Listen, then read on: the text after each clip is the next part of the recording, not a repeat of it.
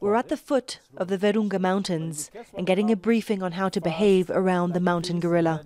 That's what everyone here has come to see, and they've paid $1,500 each to spend 1 hour with the great apes in their habitat. Are you excited? I am beyond excited.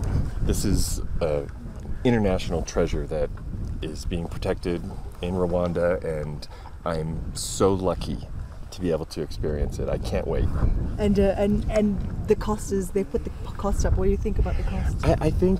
I think that's fair. It limits access, certainly to people who can't afford it, but I think by talking about what the mountain gorillas are providing for the communities, that makes a lot of sense. This hike is not for the faint of heart. It's beautiful, but challenging terrain. We trekked uphill for over an hour. Our guide Augustin shows us how gorillas get their water and keeps the energy high. And then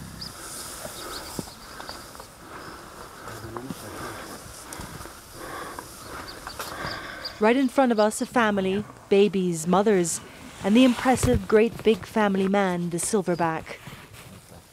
The young ones are curious. We have to move back, not to get too close.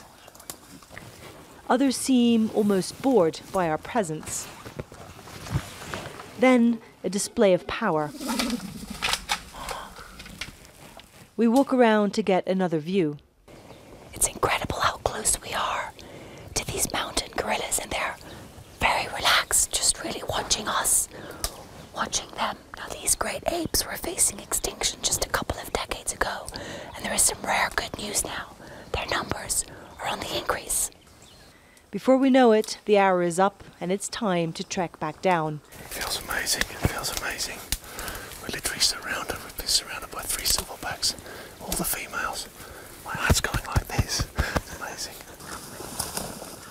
Rwanda's tourism policy, we're told, is one of low volume, high value. Visitor numbers are restricted and the price is high.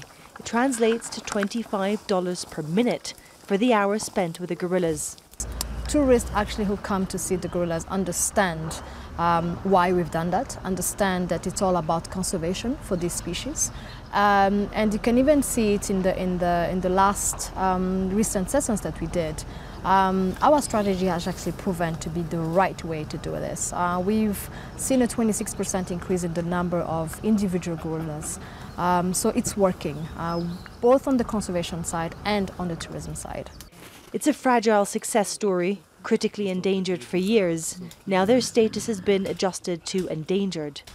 The latest census shows there are just over 1,000 gorillas spanning Rwanda, Uganda, and the Democratic Republic of Congo, up from just around 200 a few decades ago. But that still doesn't seem a large number when you think that it's the whole world's entire population of these incredible animals. Stefanie, Dekker, Al Jazeera, in the Virunga Mountains of Rwanda.